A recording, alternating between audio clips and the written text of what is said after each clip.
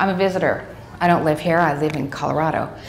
I'm really grateful, though, to be able to stand up and bear my testimony today because I have great confidence and love for the Savior. Edmund Burke said that the only thing necessary for evil to triumph is for good men to do nothing.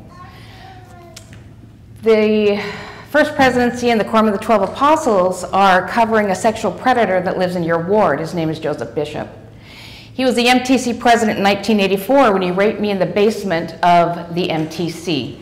If you're not aware of this, thank you. Yeah, I'll be done in just a minute. Have you sit down. I will, thank you. I'd love to talk to you afterwards. Okay.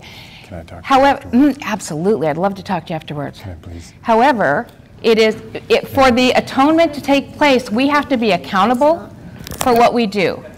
We don't get to. Thank you. To you, okay? But you know what? You're in my personal space. Okay. No. I have more to say. My name is McKenna Denson. Okay. I approve this message. Share with me. I will share with you. However, I'd like to share with you it is really important. It is really important that you understand. In order to keep our ward safe, in order to keep our church safe, do not call the police. Don't touch me. You're assaulting me. In order to keep the church safe, we need to hold sexual predators accountable, whether they are